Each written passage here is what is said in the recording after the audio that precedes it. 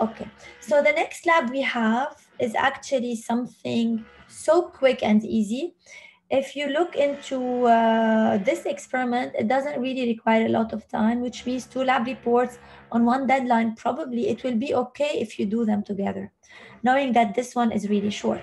It's about buoyant force or Archimedes upthrust. I'm sure. So why am I doing lab 7? Because it's in the order in our schedule. Also, lab 7 was done with our Monday section like 2 weeks ago. So I want us to finish it as a Tuesday section. Did you start with that in the course? Tell me. Yes?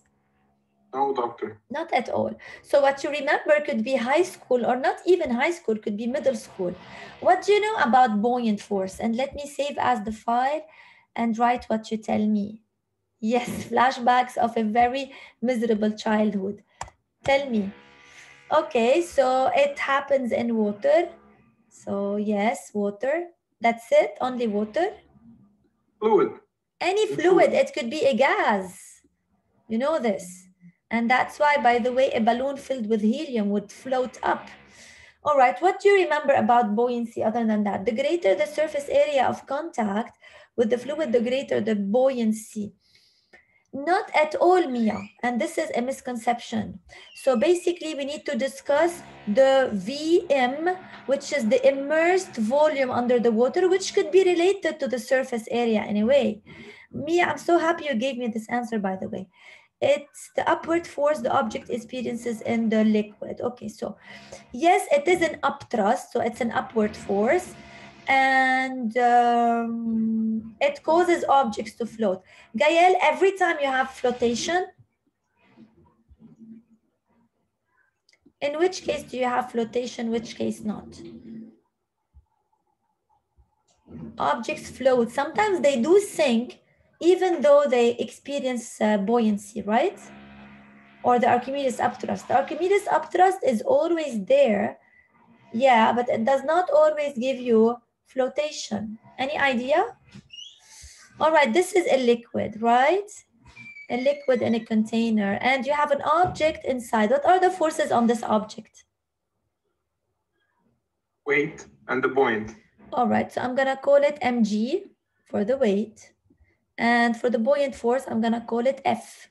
So you tell me in this case, do I have flotation or not? The weight is much higher than the buoyant force. Exactly. The object will probably sink. Exactly. Will actually sink. So when mg is greater than F, the object sinks. When mg is equal to F, the object will stay in the middle.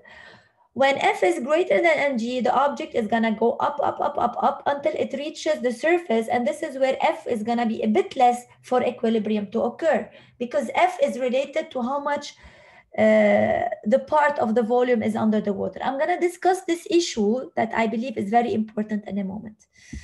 All right, this is the setup. I'm gonna start with the setup.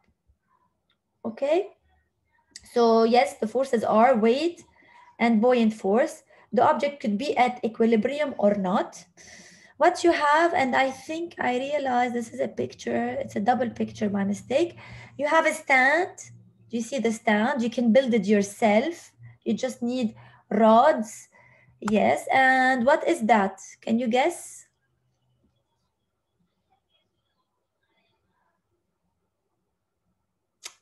It's a sensor, I would tell you. What type of sensor? I guess it maybe measures the newtons. Yes, force. It is the same force sensor I used in the collision. However, the force sensor we used previously did not have a hook. It had a bumper. It was measuring the push force. Now I'm gonna measure the pull force. Yes, the pull force. Thank you, Clara. So, and as you can see, you have a wire and you have a cylinder. Okay, and obviously I'm gonna dip the cylinder inside the liquid. This is a container, and most probably you have water or not, we're gonna see. And you're gonna move this platform a bit up for the cylinder to go inside the water, because it's really tough to every time unscrew this one and put the force sensor a bit down, and it's not really smooth. It cannot be done smoothly. However, if you turn the platform up a bit, the cylinder will go inside the water and it's gonna be done very smoothly, and I love this. By the way, in the past, we used to unscrew for every 1 millimeter, or 5 millimeter, dipping the cylinder. Now the question for you is, what does the force sensor measure? Can you guess? What does it measure? The difference between the weight and the force. Exactly. It's not gonna measure the real weight. It's gonna measure something called the apparent weight. And to be honest, the apparent weight is the real weight, the mg, you know, minus the Archimedes. So it's gonna weigh a bit less because the Archimedes upthrust or the buoyant force. All right, so you know that the force sensor needs calibration and it needs zeroing. I'm gonna calibrate it for you before you start the experiment, and your job is to zero it. So you're gonna remove the wire, zero the force sensor, it's gonna give you 0, and put the wire back on the hook and start taking measurements. All the measurements will be called the apparent weight. Now you tell me, how can I find the real weight?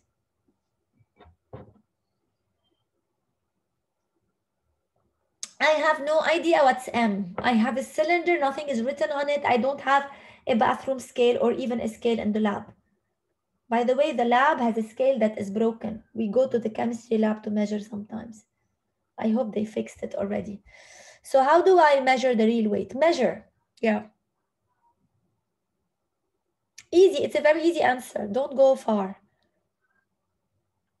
I will basically measure the weight of the cylinder outside the water. So when the cylinder is outside the water, whatever you measure is actually the real weight. And whenever it is in the water, whatever you measure is the apparent weight. Okay? Yes. So now before we discuss all this, so this is basically experimental. Experimentally, you know how to measure the real weight, and you know how to measure the apparent weight, and definitely you know how to find the buoyant force by doing one item minus the other item. But what is the buoyant force really, and what is it dependent on? I assume that you can't remember anything about it. The buoyant force is this, rho g Vm, but I need to discuss what each represents. So rho is the density of the liquid. Let me call it density of the liquid, and let me stress on L, because a lot of students would think it's the density of the solid. It has nothing to do with the density of the solid. That's why sometimes you add salt to your water to make, I don't know, the egg float or something to float. G is the gravitational field strength. Yes, you can take it to be 9.81 Newton per kilogram or meter per second squared. And Vm is the volume that is underwater. So if you want, and let me zoom in, this is Vm. It's only the part underwater, okay? So the bigger the Vm, the greater the buoyant force. The bigger the density, the greater the buoyant force. And nothing else. I don't care about the mass of the system, the density of the system, not even if it's hollow or not. Halla, density of the system, mass of the system, hollow or not, will affect your mg to make it less and to probably have flotation in the future, but they're not gonna affect F itself. And trust me, those questions will come a lot in the MCAT later on, like all these conceptual understanding of on how each parameter will do. Here, Vm is actually this one. It's part of the volume. In this case, Vm is all of the volume you have, okay? I need somebody to help me with calculating Vm. How do you calculate Vm? I'll measure, it's up to you. I have a cylinder that is partially immersed. How do I find Vm? Any method. Displaced volume. Okay, what she means with displaced volume, you can measure the volume of the liquid before and after and see how much it has been displaced. Also, usually we do this. Let me find the video, and I find it a bit funny. You can dip your cylinder. By the way, this is the cylinder. You dip it in the water. The level of the water is just at the tip of this tube. And whenever you dip your cylinder, you will have an overflow of water that will fall down in this beaker. So this will give you the displaced volume if you want. This is very nice and creative. However, it's a bit confusing for some students. But what is interesting about this experiment is two things. One, it has a lot of history. This is how Archimedes was doing the experiment. 2, if you take the liquid that is in a small beaker and weigh its weight in newtons, it's gonna be equal to F. And this is the big deal. And a lot of students cannot understand this. So the Archimedes upthrust is equal in magnitude to the weight of the displaced liquid. And if you really think about it, it's obvious from the equation, isn't weight mg, right? And isn't m rho density times v? So this is mg of the liquid. Anyway, you don't have to think about all this. Yeah, you don't have to think about all this. However, it's great if you can, if you know the stuff. So Mia gave me an option to find Vm is to measure the displaced volume. Any other methods to find Vm? Like here, how do I know how much is Vm if I'm dipping my cylinder inside? And I don't have means. This beaker does not have any graduations, and I don't have a tube to collect the overflow. How do I find Vm? Probably measure, yeah. How? A ruler, I have a ruler. I can use a ruler. How do you measure the volume with a ruler? What is the volume of a cylinder? Hello? Anyone? Am I disconnected? We forgot. Okay, so it's actually not of a big deal. What you can do is to find the volume of a cylinder. Just imagine this cylinder is like you have DVDs on top of each other. I don't know if your generation know what's a DVD, because it was my daily childhood toy. So DVDs on top of each other, yes, and the area of a DVD is pi r squared. That's so true, times the height. So Gael, it's not V times height, it's the area times the height, okay? So to find this volume, it's gonna be pi r squared, yes. You know, all my morning was quiet. They just started at 1. Why? Weird. Times, I'm not gonna call it height, I'm gonna call it the depth, okay? But depth is gonna be confusing because I already have density. Let's call it a height, but remember, it's not height of the whole cylinder, it's the height of the part under the water, which is how deep you're dipping your cylinder, okay? Now, density of the liquid is a constant, G is a constant, pi is a constant, R is a constant. I can measure it with any vernier caliper or ruler. Height is gonna be my variable. Let me show you how. I'm gonna lower the cylinder inside the liquid by moving the platform up. I'm gonna lower it inside the liquid 5 millimeters at a time and measure F. 5 extra millimeters, measure F. You can see it here. 5 extra millimeters, like I will start with depth 0, then 5 millimeters, then 10 millimeters, then 15 millimeters, which is half a centimeter at a time, and find the apparent weight, and then find the buoyant force, and so on. Now the question for you is, what do I plot to get a linear relationship? What do I plot to get a linear relationship? And I see a lot of girls, active girls, and the boys are not active. Shoo, وينك George? You know, I'm sexist. I always believe girls are active. And I know I'm wrong, so I want you to prove me wrong. We only have George and Giscard. وينه Giscard? Josephina. I'm here, doctor. Yeah? Okay. F versus H. Thank you so much. So we're gonna, yes, plot. Why aren't you sure? Didn't we say that density is constant, G constant, pi constant, R constant, and H is my first variable, F is the measured value. So obviously everything is a product. Like you have density times G times pi times R squared times H. So if I plot F versus H, and remember H is how deep the cylinder is going inside the liquid, I will obviously get a straight line passing to the origin. Now another question, and boys be careful, what does the slope represent? I know it's easy, but it's okay. Rho G pi r squared. Yes, thank you, Giscard. So it is rho G pi r squared. So you have everything. You can find rho of the liquid, right? Let me write rho L because I want to remind you it's the liquid. So you're gonna do it for tap water. What is the density, the theoretical density of tap water? I don't know. We're gonna assume it's 1000 kilogram per meter cube.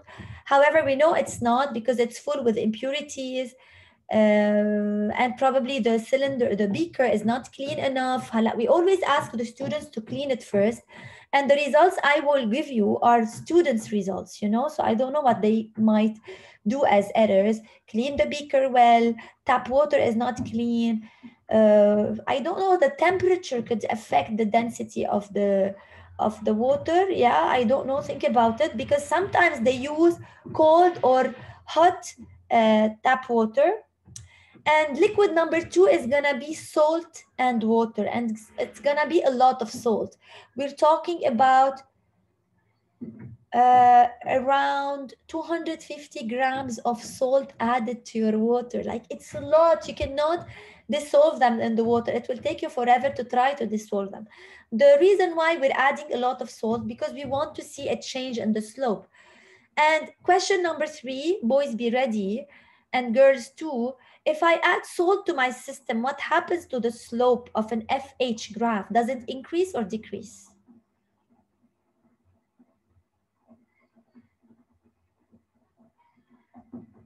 If I add salt to my water, what happens to the slope?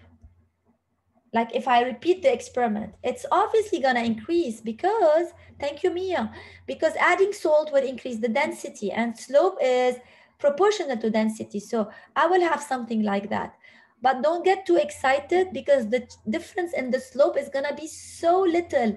And we always had issues where the students do the experiment with the salt added and no change in slope whatsoever. This is where we ask them to repeat the experiment again and add even more salt.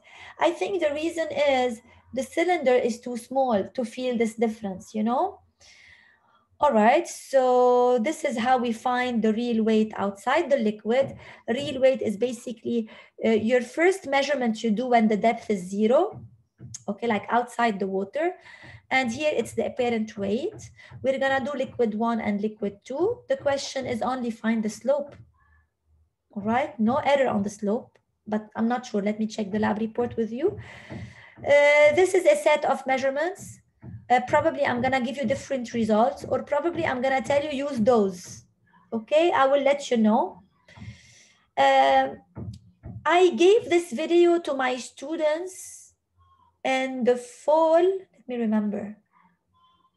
No, I can't remember. Probably it was in the spring of 2020. This is when we stopped going to LAU suddenly. We were on campus up to lab 4 and suddenly we stopped. And I couldn't, nobody could do the recording of this lab. Okay. And by the way, I had a broken leg also. So I couldn't go to the campus and we had the lockdown. So I believe this is from PASCO, and PASCO means the same equipment we use. However, the experiment is not exactly what we were doing, but I believe it's very nice if you watch the video, and I will share the thing with you. Two guys doing the experiment, doing 2 experiments actually. This is their force sensor. They were collecting the displaced liquid and measuring the force, and they show you some results that I believe are very interesting. It's very difficult for me to go fast forward through a YouTube video that is online and not downloaded. We'll share with you the link. Also, we have, I think, I don't know who, I forgot, probably Dr. Samar, who did the actual experiment later. Is that Dr. Samar? Let me check. Yes, with our actual tools, which means our force sensor with a hook, our data studio, and you see the reading is basically digital. You just have to read it. You don't have any graph to read from, nothing. You just have a screen and the force given to you. This is the beaker I was talking about, and this is the blue platform that can be raised up and down. She's explaining the calibration here. I don't know what's that, probably showing you the setup, fixing the force sensor, explaining that it shouldn't, the cylinder should not oscillate, otherwise the measurement is gonna oscillate, could be source of error, showing you the science workshop used. And I would want to see one measurement. Now she's zeroing the force sensor before she puts the cylinder on it. Okay, this is the cylinder, and you see it's attached to a wire. She's writing some values. Okay, probably I cannot scroll through it. Okay, I was hoping, let me move a bit fast. I was hoping to show you one measurement at least. Okay, so here you see she already attached it. All right, she got a measurement. Negative measurements means pull. So we should ignore the minus. And this is basically the apparent weight, not the Archimedes upthrust. By the way, a lot of students that were creative many semesters ago decided to put, and I'm not gonna do that in the results, but probably Ms. Summer is gonna discuss it a bit, decided to put, let me show you here, decided to put the cylinder hanging down from the force sensor, then zero everything. It's as if they zeroed the weight, and everything they measure next is the extra, which is the Archimedes. So they didn't have to measure the weight apparent and then calculate the Archimedes. They were measuring the Archimedes directly. And I believe this is interesting. Okay? Yes. Now, in the remaining time, I want to show you the lab report just for you to see what to expect. But you see how quick the lab is? So talking about deadlines, 10 days would be enough for 2 lab reports. I don't feel bad at all. So what do you think? This is a question you usually answer before you do the experiment. Table of results will be given to you. Probably I'm gonna remove buoyant force and put instead the apparent weight, and you calculate the buoyant force. How do you measure the buoyant force? You need to explain that we actually measure the apparent weight and then calculate. Or you can say, I can zero the force sensor, anything you want. But give an example, numerical example, because probably your explanation is not going to be clear. Plot, you can do it in one shot on Excel, calculate the slope and the error on it, which means you need to know which measuring tool I used for the depth for you to know the error, which measuring tool, no, basically the error on it, and that's it. They will not ask you to find the density and the error on it. Bala. Deduce the value of the density and the error on it, which means you need to know everything with the error on it, or at least what measuring tool is given to you. And I'm going to add this to your measurements. Discuss precision and accuracy. This is nice. Deduce the value of the density of salty water, or compare both densities, explain any difference. And that's it. It's not like you have anything else to do. Okay? So what I can do, I can share with you the following results and add some values, or at least which measuring tools I did to measure the disk of the diameter, which is here, and probably give you the error on G and so on. And now I'm gonna save this under your name, and that's it for our session that is very short. Hopefully I can upload everything tonight with an announcement about the deadlines, okay? Now I'm gonna stop recording. Please stay if you have any question.